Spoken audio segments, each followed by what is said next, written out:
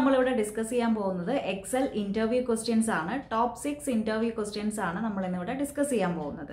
അപ്പോൾ പലരും കമൻസിലൂടെ ചോദിക്കാറുണ്ട് ഇന്റർവ്യൂവിന് ചോദിക്കുന്ന കുറച്ച് ക്വസ്റ്റ്യൻസ് വെച്ചിട്ട് ക്ലാസ് ചെയ്യാൻ വേണ്ടിയിട്ട്.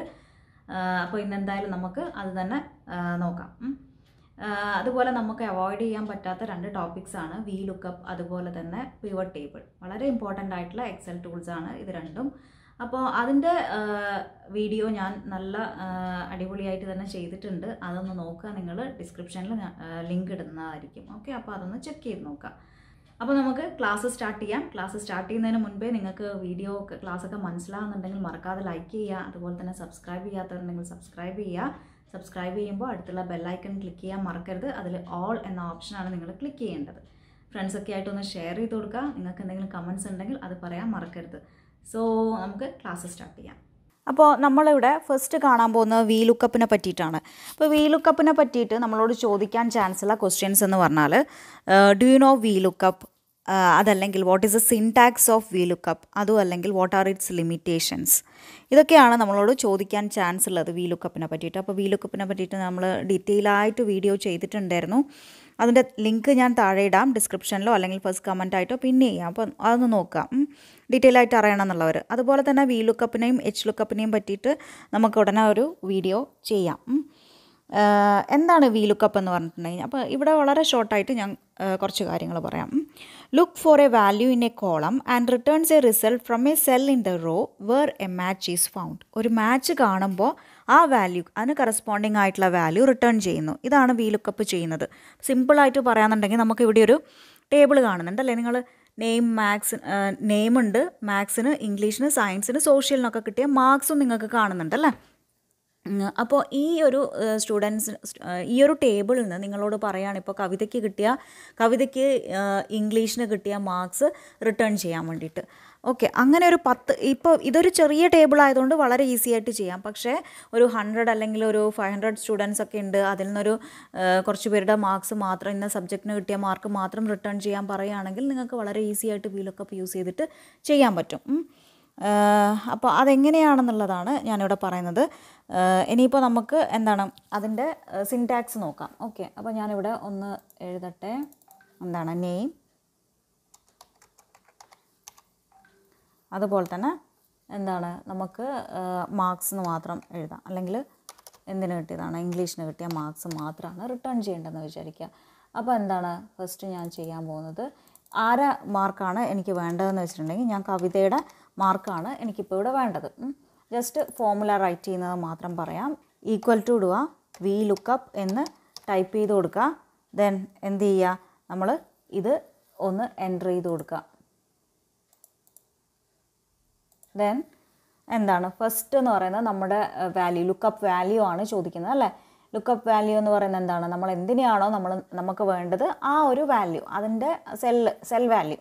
അപ്പോൾ കവിതേനെയാണ് വേണ്ടത്, അപ്പോൾ കവിതേൻ്റെ J8 എന്നതാണ് അതിൻ്റെ അഡ്രസ്സ്. അപ്പോൾ അതവിടെ വന്നോളും. ആ സിമ്പിളായിട്ട് പറഞ്ഞാൽ ആ ഒരു സെല്ല് നിങ്ങൾ ഒന്ന് സെലക്ട് ചെയ്ത് കൊടുക്കാം.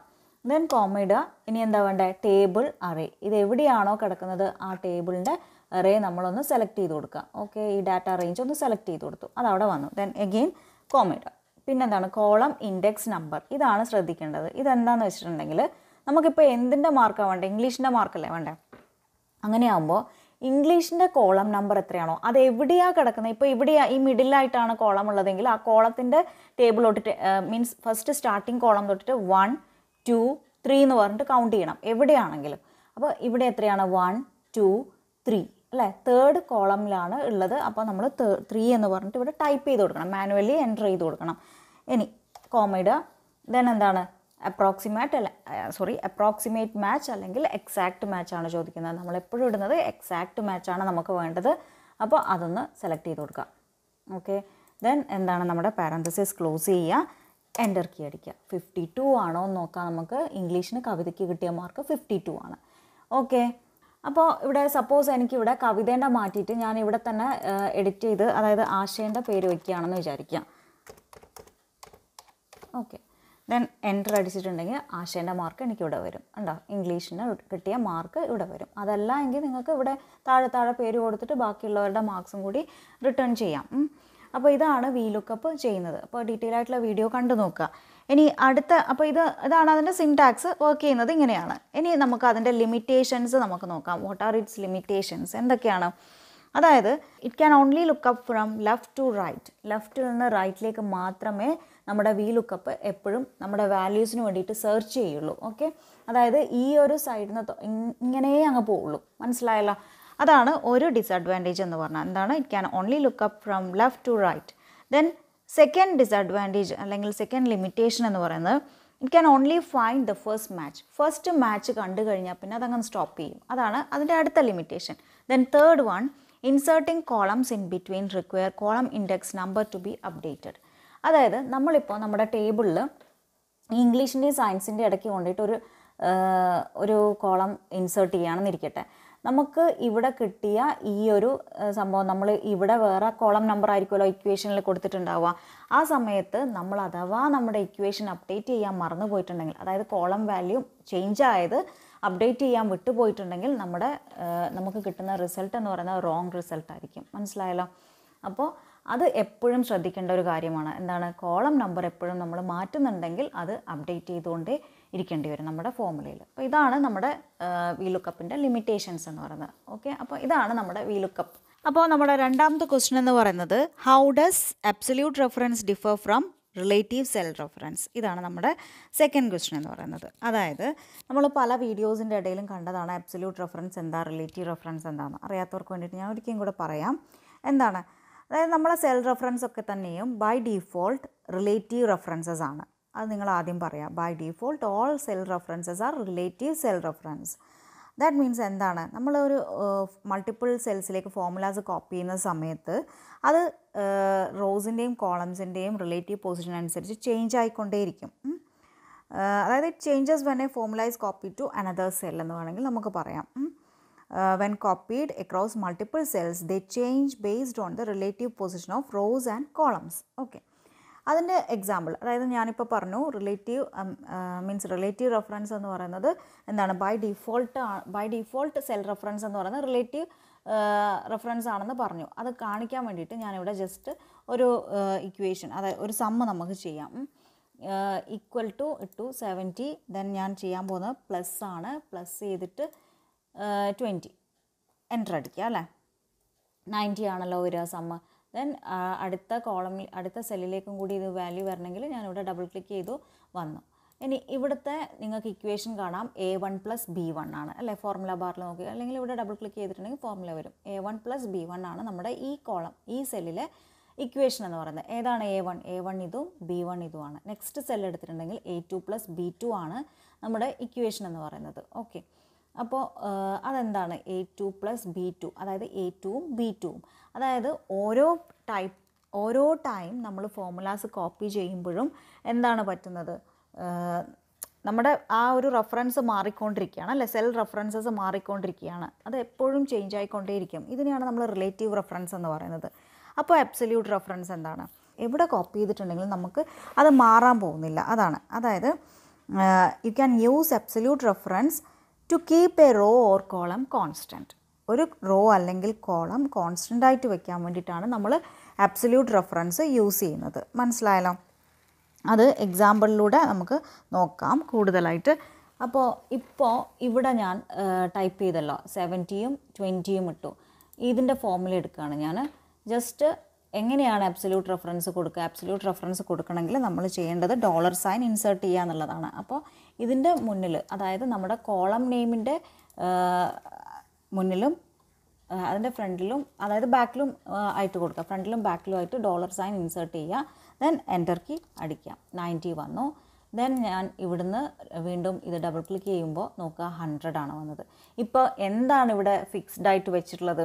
അതായത് നമ്മുടെ ഈ 70യും 20യും കൂടി ആദ്യം ആഡ് ചെയ്തു 90. ഇവിടെ ഞാൻ ക്ലിക്ക് ചെയ്യുകയാണെങ്കിൽ ഈ ഒരു സെല്ലുണ്ടല്ലോ, ഇത് it will remain constant. A1 എന്ന് പറയുന്ന ഈ ഒരു സംഭവത്തിന് റെഫറൻസ് വെച്ചിട്ടാണ് ഇപ്പോൾ എൻ്റെ കാൽക്കുലേഷൻ ചെയ്യുന്നത്. 70യും 30യും തമ്മിൽ ആഡ് ചെയ്തിട്ട് 100 വന്നു.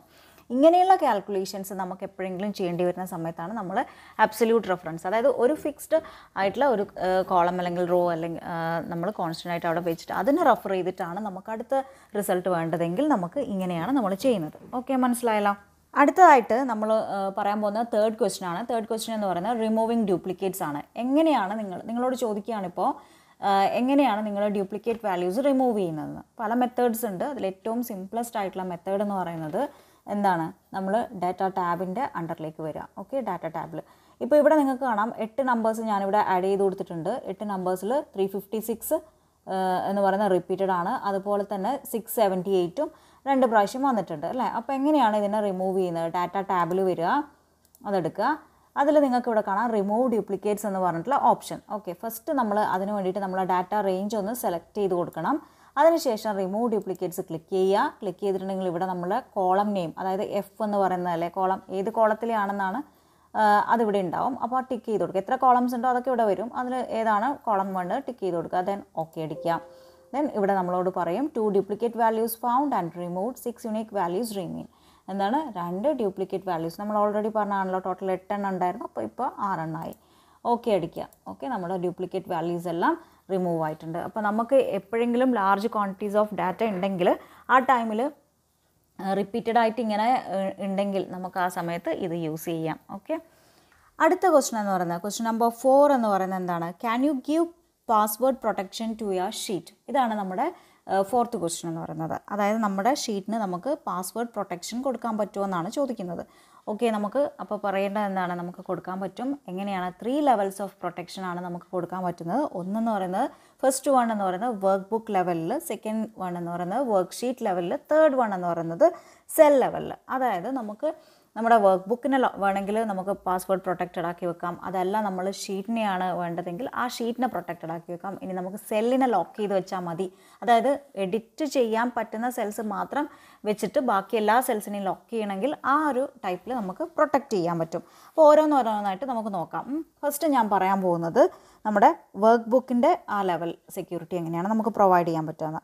അപ്പോൾ അതിന് വേണ്ടിയിട്ട് ഞാൻ സിമ്പിളായിട്ടുള്ളൊരു മെത്തേഡ് പറയാം. ഫയലിൽ പോവുക, എന്നിട്ട് നമ്മൾ ഇൻഫോയിൽ ക്ലിക്ക് ചെയ്യുക. അതിൽ പ്രൊട്ടക്റ്റ് വർക്ക് ബുക്ക് ക്ലിക്ക് ചെയ്ത് കൊടുക്കുക. എൻക്രിപ്റ്റ് വിത്ത് പാസ്വേഡ് ചോദിക്കും. ഞാനിവിടെ ഒരു 1 2 3 പാസ്വേഡ് കൊടുക്കുകയാണ്. ഓക്കെ അടിക്കുക. ദെൻ എഗെയിൻ റീടൈപ്പ് ചെയ്ത് കൊടുക്കണം. ഓക്കെ അടിക്കുക. ദെൻ പ്രൊട്ടക്റ്റ് വർക്ക് ബുക്ക്, അത് password is required to open this work book എന്ന് വന്നു. അതായത് നമ്മളിപ്പോൾ ഈ ഒരു വർക്ക് ബുക്ക് ആർക്കെങ്കിലും അയച്ചു കൊടുക്കുകയാണെങ്കിൽ അവർക്ക് ഓപ്പൺ ചെയ്യുന്ന സമയത്ത് ഈ പാസ്വേഡ് നമ്മൾ പറഞ്ഞു കൊടുത്തിട്ടുണ്ടെങ്കിൽ മാത്രമേ അവർക്ക് ഓപ്പൺ ചെയ്യാൻ സാധിക്കുള്ളൂ. ഓക്കെ, അപ്പോൾ ഇതാണ് നമ്മളുടെ വർക്ക് ബുക്ക് ലെവൽ പ്രൊട്ടക്ഷൻ എന്ന് പറയുന്നത്. ഇനി അടുത്തതെന്ന് പറയുന്നത് നമ്മൾ വർക്ക് ഷീറ്റിൻ്റെ പ്രൊട്ടക്ഷൻ എങ്ങനെയാണെന്നാണ് കാണാൻ പോകുന്നത്. ഇതിന് നമ്മൾ എടുക്കേണ്ടത് റിവ്യൂ ടാബിലാണ്. റിവ്യൂ ടാബ് എടുക്കുക, പ്രൊട്ടക്റ്റ് ഷീറ്റ് കൊടുക്കുക. പ്രൊട്ടക്റ്റ് ഷീറ്റ് കൊടുക്കുമ്പോൾ നമുക്ക് ഇവിടെ എന്താണോ മീൻസ് പാസ്വേഡ് എന്താണോ പാസ്വേഡ് എൻ്റർ ചെയ്ത് കൊടുക്കുക. ഓക്കെ അടിക്കുക. ദെൻ വീണ്ടും റീ എൻ്റർ ചെയ്ത് കൊടുക്കുക. ഓക്കെ അടിക്കുക. ഓക്കെ, ദെൻ ഈ ഒരു വർക്ക് ഷീറ്റ് ഇപ്പോൾ പ്രൊട്ടക്റ്റഡ് മോഡിലേക്ക് പോയി. ഇത് അൺപ്രൊട്ടക്റ്റ് ചെയ്യണമെങ്കിൽ ഇവിടെ അൺപ്രൊട്ടക്റ്റ് ഷീറ്റ് എടുക്കുക. ദെൻ നമ്മൾ again we have to type the password. Then okay അടിക്കുക. ഇതിപ്പോൾ അൺപ്രൊട്ടക്റ്റഡ് മോഡിലേക്ക് പോയി. അപ്പോൾ ഇതാണ് നമ്മുടെ second level means work sheet level protection എന്ന് പറയുന്നത്. അടുത്തതെന്ന് പറയുന്നത് എന്താണ്, സെല്ല് ലോക്ക് ചെയ്യുന്നത് എങ്ങനെയാണെന്നാണ്.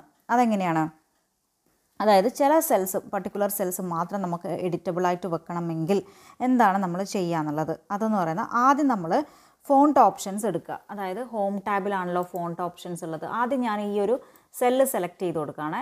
എനിക്ക് ഇത്ര സെൽസ് മാത്രം എഡിറ്റബിളായിട്ട് എഡിറ്റ് ചെയ്യാൻ വേണ്ടിയിട്ട് വെച്ചാൽ മതി. എടുക്കുക. ഫോണ്ടിൽ ഈ ഒരു കസ്റ്റമൈസ് ചെയ്യുന്ന ഈ ഒരു ഓപ്ഷൻ ഉണ്ടല്ലോ, അവിടെ എടുത്തിട്ടുണ്ടെങ്കിൽ പ്രൊട്ടക്ഷൻ എടുക്കുക. പ്രൊട്ടക്ഷനിൽ ഈ ലോക്ക്ഡ് എന്ന് കിടക്കുന്ന ഈ ഒരു പോർഷൻ ഉണ്ടല്ലോ, ഇത് അൺചെക്ക് ചെയ്ത് കൊടുക്കുക. ഓക്കെ, ലോക്ക്ഡ് ആ ഒരു ടിക്ക് മാർക്ക് മാറ്റി കൊടുത്തു. ഓക്കെ അടിക്കുക. ദെൻ ഇനി എന്താ ചെയ്യേണ്ടതെന്ന് വെച്ചിട്ടുണ്ടെങ്കിൽ ഇനി റിവ്യൂ ടാബിൽ പോവാം. റിവ്യൂ ടാബിൽ പോയിട്ട് പ്രൊട്ടക്റ്റ് ഷീറ്റ് എടുക്കുക. പ്രൊട്ടക്റ്റ് ഷീറ്റ് എടുത്തിട്ട് എന്താണ് നമ്മുടെ പാസ്വേഡ് കൊടുക്കുക. ഓക്കെ, ഓക്കെ അടിക്കുക. Again retype password. ഓക്കെ അടിക്കുക. ഇപ്പോൾ നമുക്ക് വേറെ ഒരു ഭാഗത്തും എഡിറ്റ് ചെയ്യാൻ പറ്റില്ല. കണ്ടോ? ഇനി നമുക്ക് ഇവിടെ എവിടെയെങ്കിലും ഒന്ന് ടൈപ്പ് ചെയ്ത് നോക്കാം. കണ്ടോ? ഇങ്ങനെയാണ് വരിക. ഓക്കെ, സെല്ല് പ്രൊട്ടക്റ്റഡ് ആണ്, അതുകൊണ്ട് നമുക്ക് ഒരിക്കലും വേറൊരു സ്ഥലത്തും ടൈപ്പ് ചെയ്യാൻ പറ്റില്ല. അതേസമയം നമ്മൾ ഇവിടെയാണ് കൊടുത്തതെന്ന് തോന്നുന്നു. ഇവിടെ നമുക്ക് ടൈപ്പ് ചെയ്യാം. ഈ ഒരു നമ്മൾ സെലക്ട് ചെയ്ത ഈ സ്മോൾ ഏരിയ മാത്രമാണ് നമുക്ക് എഡിറ്റബിൾ ആയിട്ടുള്ള ഏരിയ എന്ന് പറയുന്നത്, എഡിറ്റ് ചെയ്യാൻ പറ്റുന്ന ഏരിയ എന്ന് പറയുന്നത്. അടുത്ത ക്വസ്റ്റ്യൻ എന്ന് പറയുന്നത് ക്യാൻ യു പ്രിപ്പയർ ചാർട്ട്സ് ആണ്. അതായത് നമ്മളോട് ചോദിക്കുകയാണ് നിങ്ങൾക്ക് ചാർട്ട്സ് പ്രിപ്പയർ ചെയ്യാൻ പറ്റുമോ? അങ്ങനെയാണെങ്കിൽ നമുക്ക് വളരെ ഈസി ആയിട്ടുള്ള ഒരു മെത്തേഡ് പറഞ്ഞു കൊടുക്കാം. എന്താണ്, നമ്മൾ ആ ഡാറ്റ ഫസ്റ്റ് ഒന്ന് സെലക്ട് ചെയ്യുക. സെലക്ട് ചെയ്തതിന് ശേഷം നമ്മൾ കീബോർഡിൽ F11 ഒന്ന് പ്രസ് ചെയ്യുക. അപ്പോൾ നമുക്ക് ഇങ്ങനെയുള്ള ചാർട്ടാണ് കിട്ടുന്നത്. ഏറ്റവും സിംപ്ലസ്റ്റ് ആയിട്ടുള്ള ഒരു ചാർട്ട് നമുക്ക് കിട്ടിക്കഴിഞ്ഞു അല്ലേ.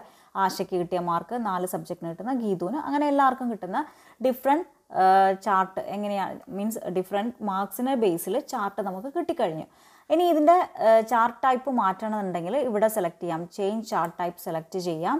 എങ്ങനെയാണ് നമുക്ക് വേണ്ടത്, പൈ ചാർട്ടാണോ അല്ലെങ്കിൽ ബാർ ചാർട്ടാണോ, എന്ത് ചാർട്ടാണോ നമുക്ക് വേണ്ടത് നമ്മുടെ സൗകര്യത്തിനനുസരിച്ച് നമുക്ക് സെലക്ട് ചെയ്തിട്ട് ഓക്കെ അടിച്ചാൽ മതി. ഇപ്പോൾ പൈ ചാർട്ടാണെങ്കിൽ ഓക്കെ അടിച്ചിട്ടുണ്ടെങ്കിൽ ഇങ്ങനെ വരും. ഓക്കെ, അപ്പോൾ ഇങ്ങനെ ഏത് ചാർട്ട് വേണമെങ്കിലും നമുക്ക് സെലക്ട് ചെയ്യാൻ പറ്റും.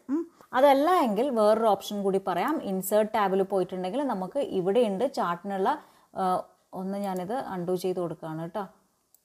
ഓക്കെ, ഇൻസേർട്ട് ടാബിൽ പോയിട്ടുണ്ടെങ്കിൽ നമുക്ക് ഇവിടെ ചാർട്ട്സ് എന്ന് പറഞ്ഞിട്ടുള്ള ഓപ്ഷൻ ഉണ്ട്. ഇവിടുന്ന് നമുക്ക് വേണമെങ്കിൽ ഏത് ഡിഫറെൻറ്റ് ടൈപ്സ് ഓഫ് ഏത് ചാർട്ട് വേണമെങ്കിലും നമുക്ക് ഇവിടുന്ന് എടുക്കാൻ പറ്റും. മനസ്സിലായല്ലോ.